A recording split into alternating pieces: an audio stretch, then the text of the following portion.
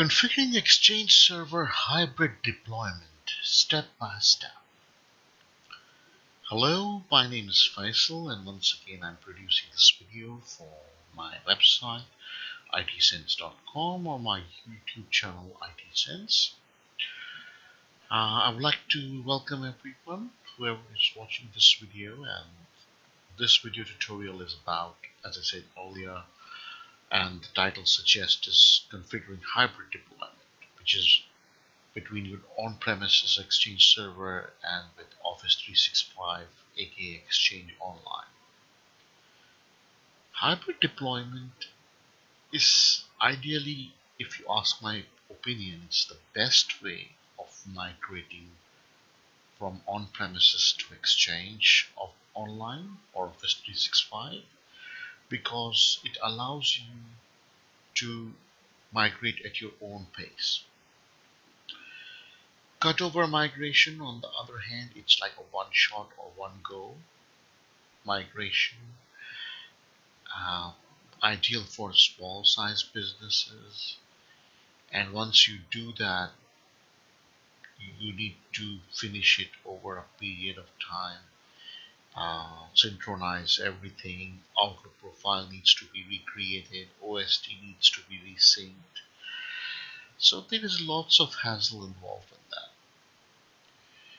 And you have to make a decision that, okay, now I want to cut over things from on-premises to Office 365, that's it. Hybrid, on the other hand, you can do a setup and take your time to migrate from your on-premises to Exchange, either completely or maybe not. You can stay as it is. Maybe that's the best way for your organization. You have, let's say, 2,000 employees and you want to move 1,000 of them to Exchange Online or Office 365, and thousands of and the rest of the mailboxes you want to keep on premises for whatever reasons. Maybe licensing restriction.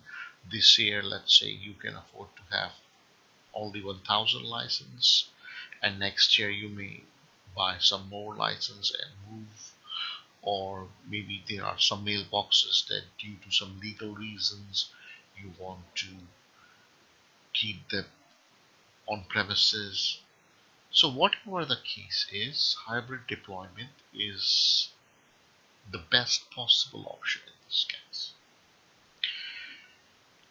Once you set up your environment for hybrid deployment or for hybrid configuration,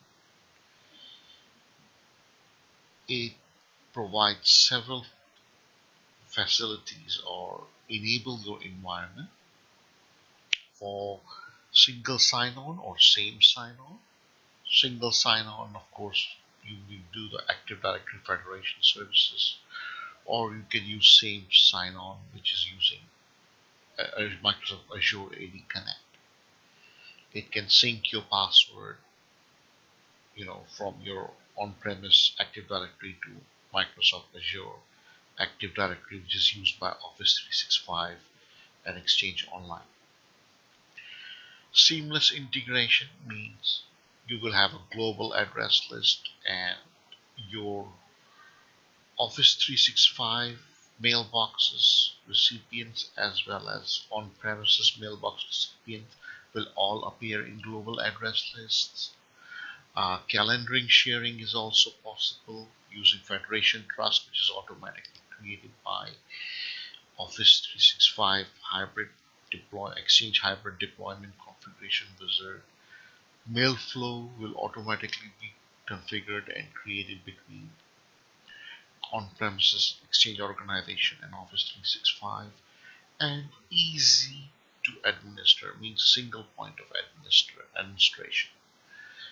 Once the hybrid deployment configuration is complete, using your Exchange Admin Center, you can go to Office 365 tab and manage Office 365 settings from there. You can migrate mailboxes both ways, from on-premises to Exchange Online, as well as from Exchange Online to on-premises.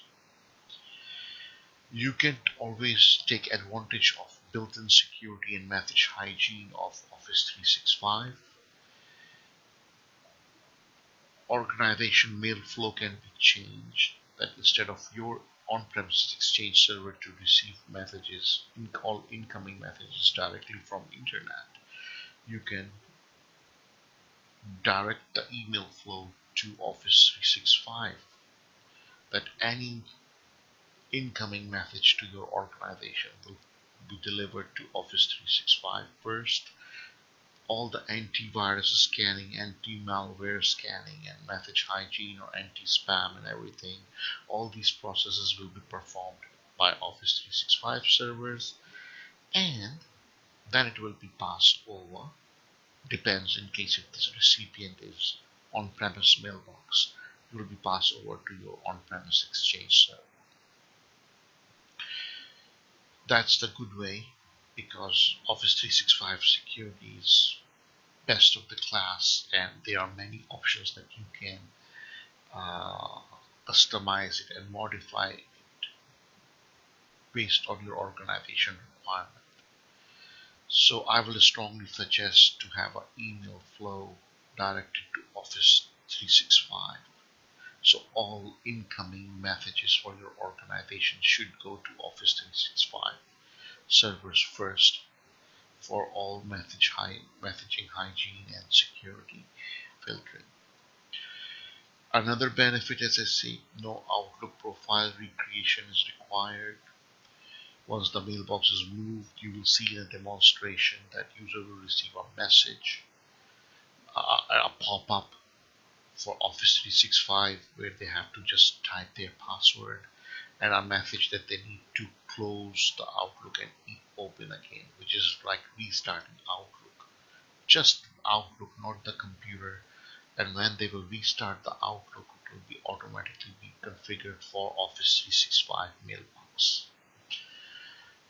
And no need for profile recreation, no need for OST resync. So this is another benefit and advantage of hybrid deployment. For this lab topology, this is a very simple topology I have. It's similar like my video series of Exchange cutover migration.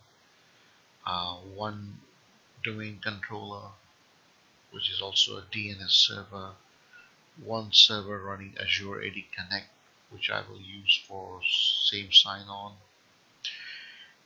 and Microsoft Exchange Server 2016 with a third-party certificate installed.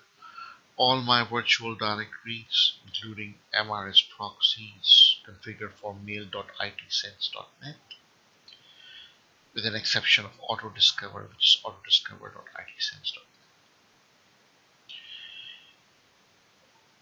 At the end, of course, I would like the email flow to be directed to Office 365 server. So Office 365 servers, after performing all message hygiene, will pass the message to my on-premise Exchange. If it's destined to Office 365 mailbox, it will be delivered right there. So nothing special. Internal client, of course, running Outlook 2016 on Windows 10. So this is my lab setup, very simple. Nothing fancy. I'm using Office 365 evaluation subscription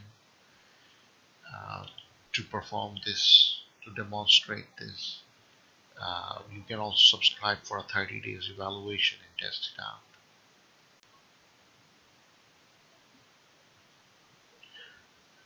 These are the hybrid configuration requirements. You need to have on-premise Exchange Server 2010, 2013 or 2016 with third-party SSL certificate and MRS proxy enabled. If you have Exchange 2007 or prior, then you can't do hybrid configuration. You need to go for a staged migration. I will show you how to enable MRS proxy in this video, in my demonstration. For To save time, I have already installed SSL certificate on my Exchange 2016 server.